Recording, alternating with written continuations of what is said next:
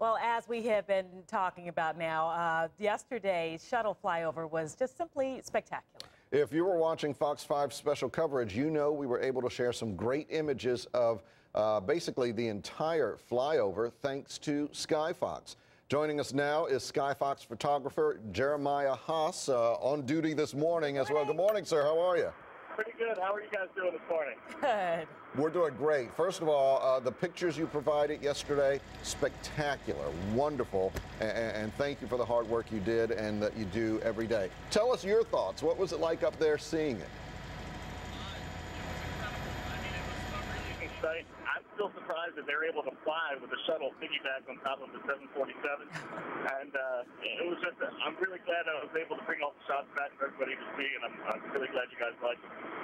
Jeremiah, you know, I talked to a photographer as I was leaving, and he said, I wish I had just put the camera down and watched it for a second just for me. Do you think you got a chance to actually be just a regular guy just for a second to see what was going on, or were you a photographer the whole time?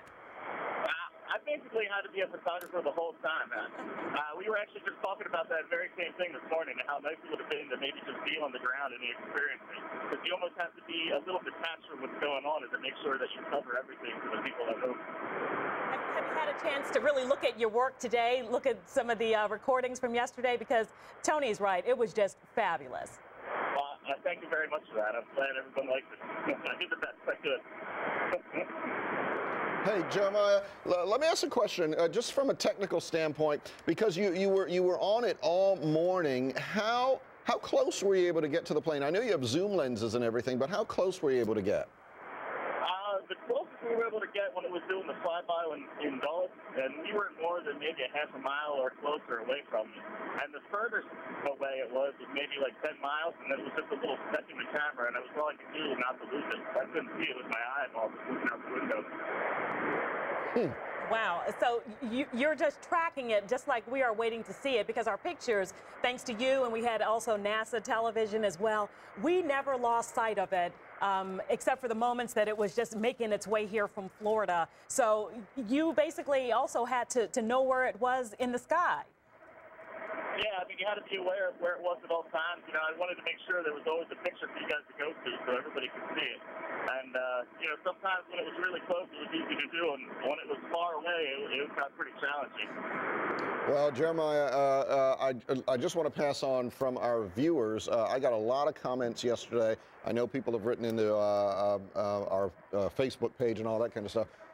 A job well done, and again, like I said, we thank you for what you do every day. It's very hard work and dangerous work, and we appreciate it. All right, thank you very much. And thanks to the pilot yesterday, Bobby Ratliff, as well. All right, be safe up there. Yeah, good stuff.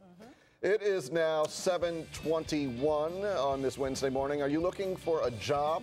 Well, the list of the fastest growing industries is out. You just might be surprised by some that made the list. And Kermit the Frog, hi Kermit, Dorothy's ruby slippers, baseballs used by Babe Ruth, all things that you can view at a new Smithsonian exhibit. And our Holly Morris takes us back in time to explore the great American stories of these treasured artifacts. We're going to be right back. We'll check in with her a little later. It's 7:22.